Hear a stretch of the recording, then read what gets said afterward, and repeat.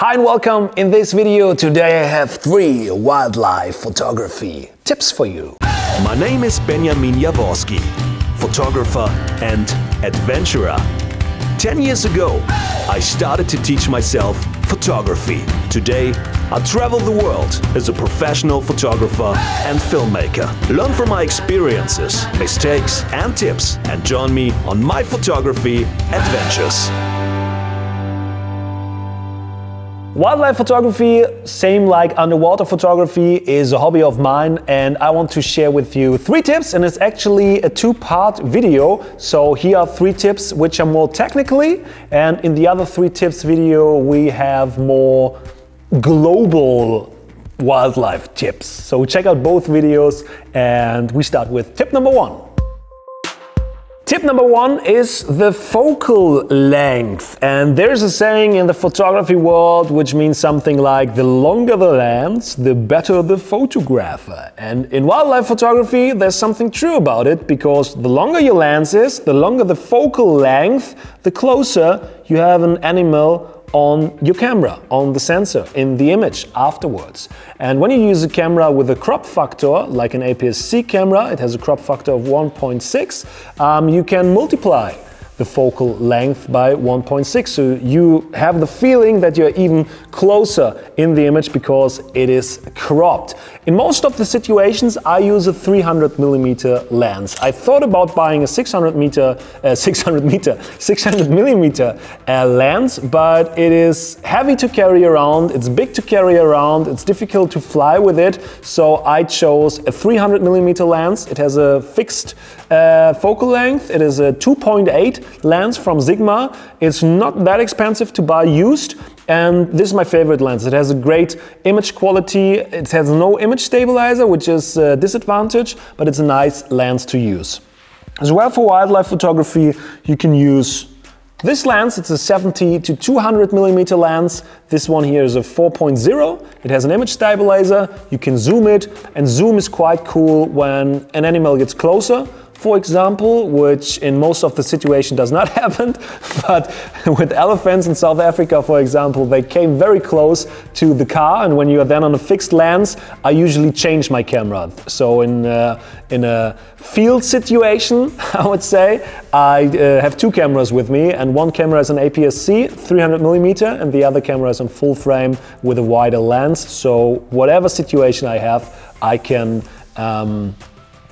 choose the camera and the lens I use. But in most of the situations, it's 300mm and even closer. And when you want to get much closer, but don't want to spend so much money for a longer lens, I have a great tip for you. It's tip number 3.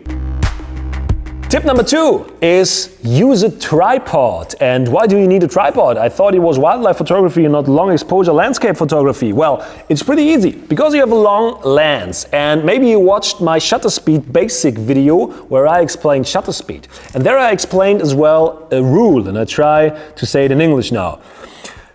Because I have 300mm of shutter speed and I don't want a shaky image, that it gets blurry because of my shaking from my hand on the camera, I need at least the shutter speed of my focal length. So I have 300mm here of focal length, so that I don't shake in my image, I need at least a 300th of a second shutter speed.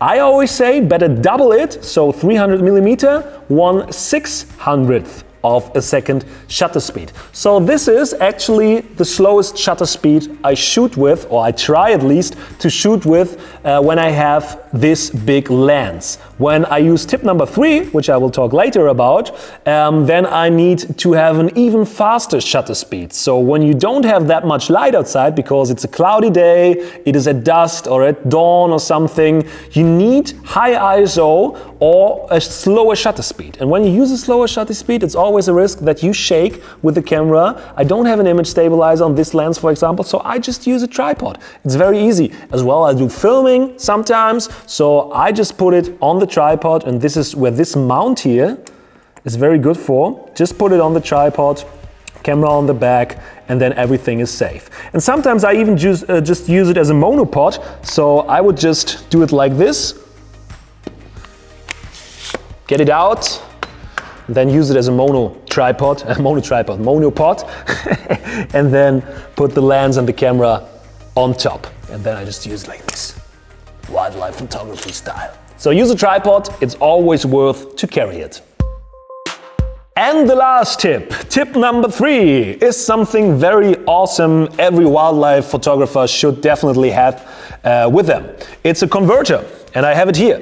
This thing here looks like a lens, but it's actually a converter. So what a converter does, it converts a shitty image to a great image. No, what it does, it gives you a longer focal length. So with this thing on, I don't have just 300mm, I now have 600mm. And this is great. Oh my God, 600mm, and it's not that much bigger. Great invention.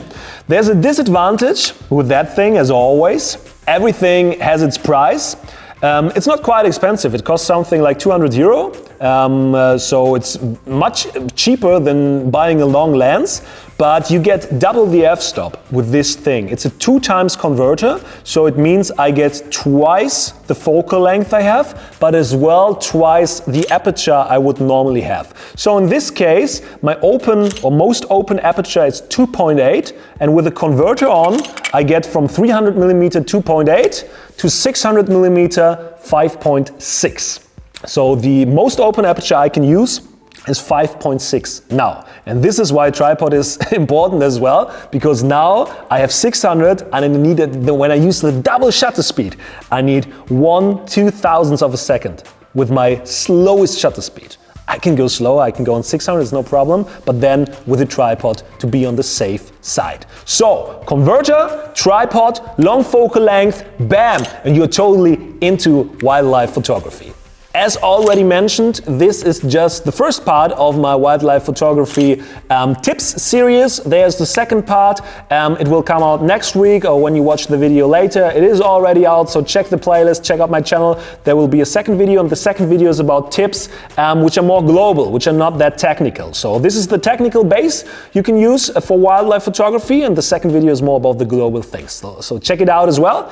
And when you like the video, thumbs up, share it with somebody who's interested in photography, especially maybe wildlife photography, and we see us next time. Never forget, sag mal einstellen, Digga, haut da rein, and when you do wildlife photography, just write a comment and write what tips you maybe have as well. Oh, and when you want to learn Adobe Lightroom the easy and fun way and start edit your photos, check out my full video course at learnfromben.com.